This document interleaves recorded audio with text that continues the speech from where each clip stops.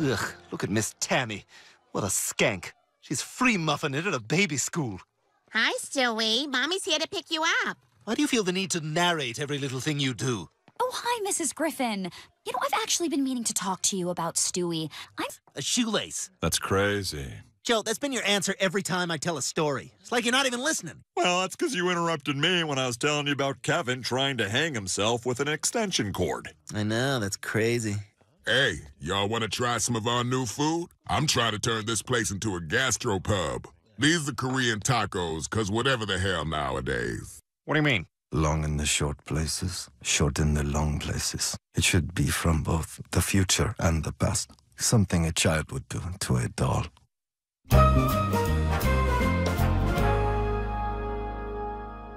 Sorry, I just prefer to do number 2 at home. Where were we? It's Stewie, Dr. Hartman. He's having trouble.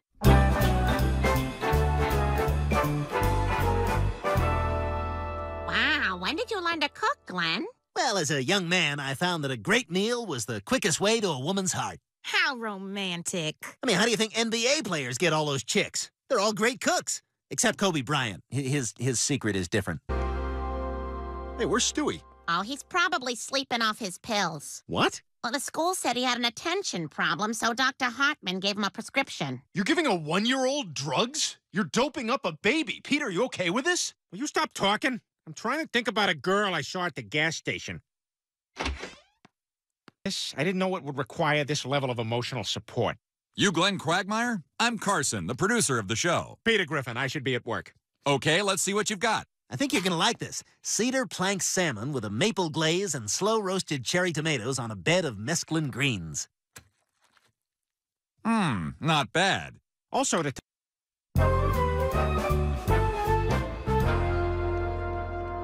Wow, Quagmire, look at you. You're a real TV chef. I know. It might sound silly, but being a chef is something I've always dreamed about. I always dream about my house filling up with water. That's crazy. But anyway, thanks for encouraging me, Peter. All right, places. Summer mince pie. I remember the first time I had mince pie. Our neighbor, Mrs. Morin, introduced it to me one afternoon. I had house sat for her while she was visiting her aunt in Vernon, and she wanted to thank me. And oh boy, what a treat it was. You done? Yeah. All right, best 2 out of 3, Cinnamon. Instead of embracing their mental gifts, their first reaction is to shoot them up with hardcore drugs until they're mindless sheeple. All the better to send off to Kuwait and feed the Halliburton oil machine, right? Bush. Yep, takes all kinds. You know, a lot of kids in my school take ADD pills. They say if you're lazy and unmotivated, it... My wife can wear this to sleep! My wife can wear this to sleep!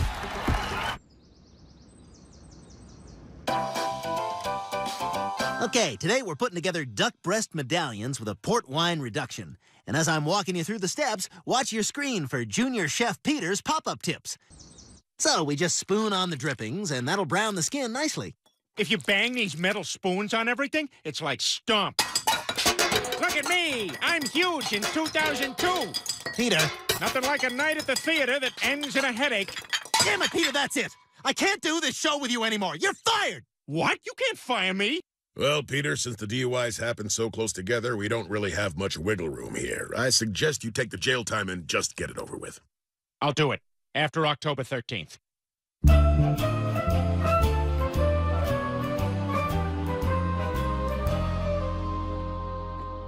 Come on, Rupert. Wait. Place you made? It's a medieval sci-fi universe adaptable to TV, movies, toys, games, and mobile apps. I threw together a 2,000-page treatment last night, and I just figured the hell with it. Why not build a scale model and record voices for all the characters? Watch. Well met, stranger. Arashkajika Plitcho. That's a Nebulon mage. He speaks Gabi, this dumb language I wrote. Stop it! Stop the show! What the hell are you doing? You're just pouring melted butter onto frozen foods. You're not a chef. Oh, really? Then why do I already have a restaurant in Orlando's largest indoor water park? This is an insult to anyone who cares about cooking. Either you leave the network or I do. What? I'm not illiterate. I'm just slow. What are you talking about? I never tried hard in school because I could always run fast. So you're cool with being my chef helper for the big show?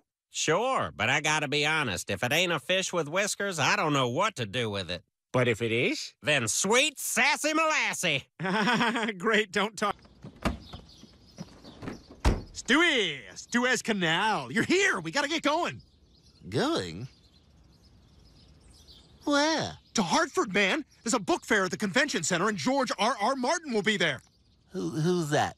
Game of Thrones, black shirts, dandruff, takes down more nerd shots than anyone around? Wait, is that the one I called fat and we can't fire? Yeah. Let's get this contest started. Big whoop, I can do that. Oh my God, Erica! You killed Erica! Fantastic.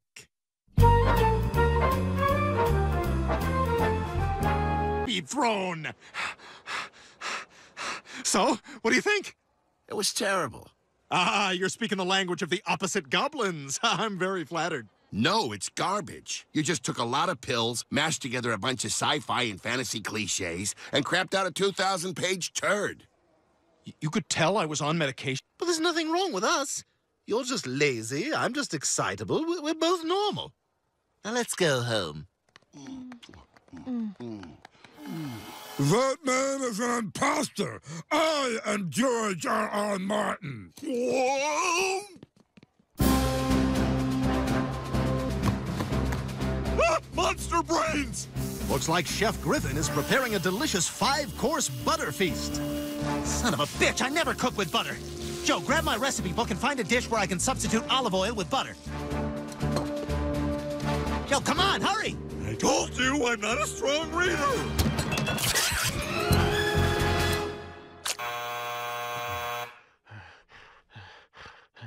Well, that's it. If Chef Quagmire has prepared a dish of any kind, he wins this competition. Let's see what he has. A warm packet of tartar sauce brought in from somewhere else. When are you going to use that, Bonnie said? We're a cooking show taken off the air by saying the one word you can't come back from. What? Say the word? Right now? Yeah, together. Ready? You bet. You could have just quit the show. We now return to The Autistic Postman Always Rings 400 Times.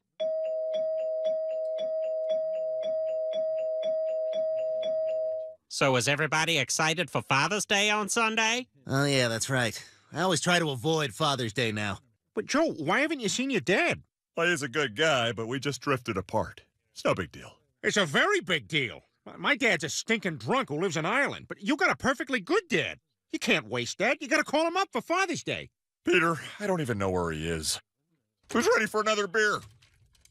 Hey, Cleveland, weren't you supposed to buy the next round? Hey, want to see something? Check out how hot my last patient was. Oh, they look fake. Yeah, who cares?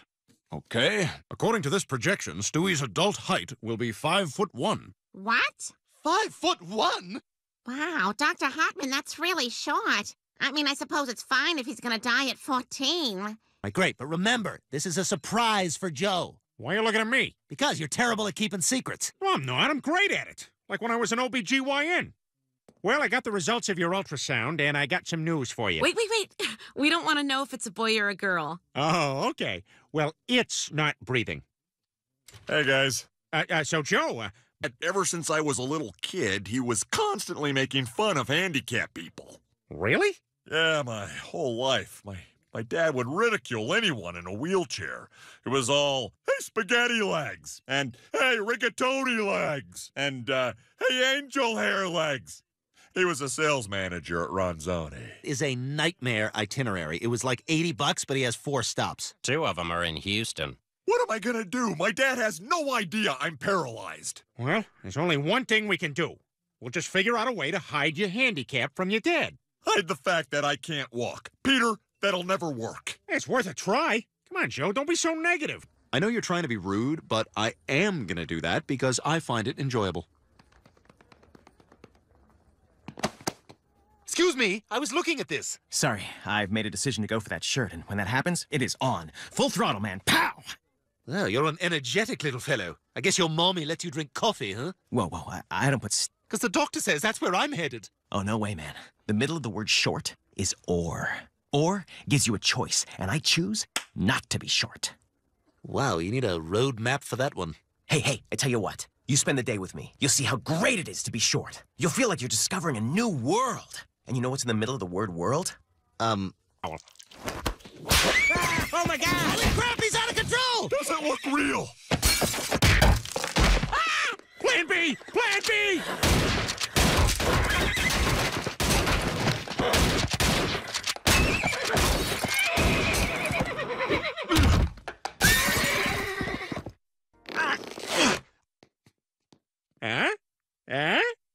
Kinda. Yeah. I don't care.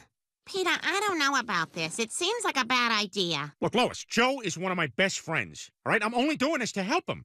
Besides, wait till you hear my Joe voice. God, I hate being stuck in this chair. That's Bud. Are you ready, Peter? I think so. What do you think, acting coach? I think you will be exemplary, Peter. All good acting coaches are insane old ladies. Emote! Hi, Bud. Hi, Joe's dad. Dad. Liked when you sentenced those two girls to kiss each other. Yeah, all girls are lesbians when you point a gun at them. Boy, it's been great spending time with you, son. It's been great spending time with you, too. Dad. Oh, this'll be fun. Let's see how long it takes them to get Gumby over there into the car. Yeah, that's our neighbor, Peter Griffin. Well, yeah, that. And you can chow pie standing up. We didn't do any of that, but the point is, I'm at peace with being short. Full throttle, man! Pow! Hello? Oh, hi, Dr. Hartman. Mrs. Griffin, I have some good news. Turns out your son is going to be normal height. I read his chart wrong yesterday. Apparently I have something called... Hanging out with someone whose teeth are bigger than their fingers. What? That's barely true. Yeah, so see you later. You are making a big mistake, Stewie. Nobody walks away from Tiny Tom Cruise. Yeah, except for all three of your wives. Okay, I'm shutting this now. Okay, so bye. Peter, this is crazy. Nah, it's gonna work out fine.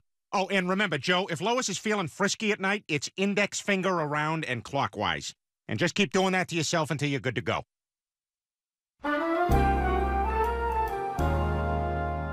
Peter, this is ridiculous. You can't live in my house with my dad and my family. I finished my latest novel. Splendid, Charles. What is it called? Oliver Nipple Twist. Ow! Oh, Charles, you bastard! Yeah, the Dickens. It hurts like the me.